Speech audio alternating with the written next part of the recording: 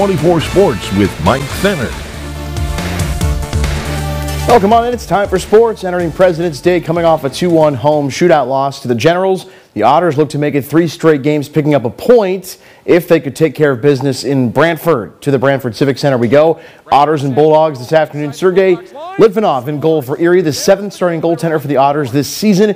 Scoreless, not even 90 seconds in. Otters entered the zone, and after the giveaway, Brantford turned it right back over, and Brett Brissett made him pay as he scored his 16th on the year, 1-0 Erie. Final minute of the frame, power play for Brantford. Patrick Thomas with his 16th on the year. Jake O'Brien, the nice pass there on the apple, knots it up. Move to the second. Shots are 19-12 in favor of Erie nearly 4 minutes into the period. Daniel Sobolev from Noah Nelson scores his 5th on the year. Go-ahead goal for Brantford. Just about 6 minutes later, Bruce McDonald tallies one.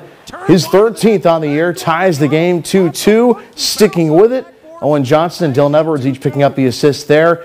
Thomas would end up picking up the game winner 90 seconds into the third period in this one. The Otters fall 3-2 the final at Brantford. Goals scored for Erie included Brett Brissett and Bruce McDonald. Erie's off until Saturday night's Fighting Cancer game when Erie hosts Guelph that night at 7 o'clock.